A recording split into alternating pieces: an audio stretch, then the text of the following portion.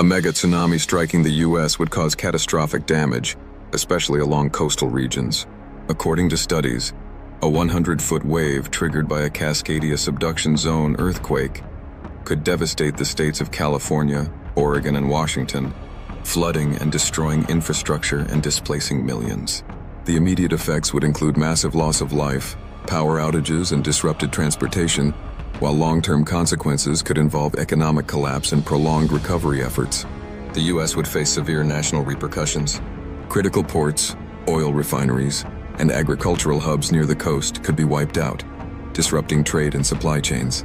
The economic toll could run into trillions, with federal resources stretched thin in rescue and rebuilding operations. Additionally, environmental hazards like contaminated water and destroyed ecosystems would further strain recovery efforts.